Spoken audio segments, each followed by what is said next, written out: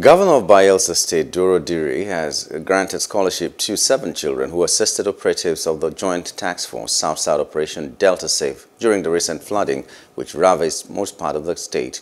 The governor made the pronouncement at the OPDS headquarters in Igbogene, Yenagoa, during the end of the year get-together. Our correspondent Jesse Esse has more in this report.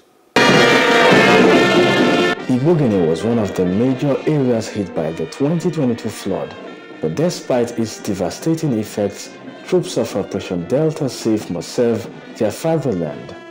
These children sought out means to help cushion the effects of the flooding on the troops, using canoes to ferry food, water and other deliverables to the military men and women.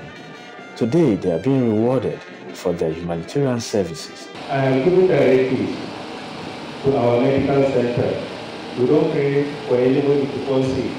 But if we come, we have files for each and every one of them. We always treat them in our medical center free. Anywhere any reprieve on these children, the Joint Task Force will stand for them. I feel so elated that you are honoring them. And may God continue to bless you. And in that spirit, let me announce a scholarship.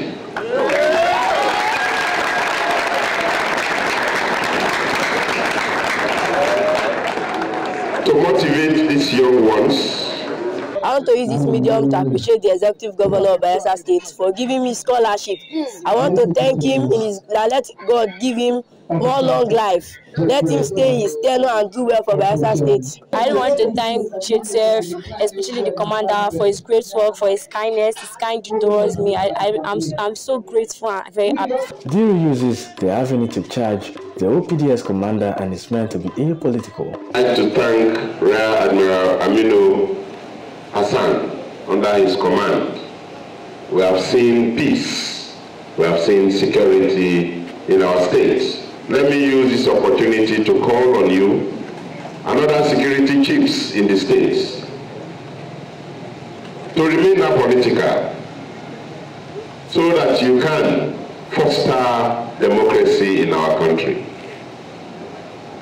The moment the military takes sides, democracy will be arrested. I want to sincerely thank our host in Bayelsa State, His Excellency, the Executive Governor of Bayelsa State, and all other governors in our joint operations area for the tremendous support and cordial relationship the OPDS has been enjoying from the government and good people of Bayelsa State and all others too within the OPDS joint operations area. High point of the event is a presentation of souvenirs to the governor and other deserving citizens. Jesse Esse for Plus TV News.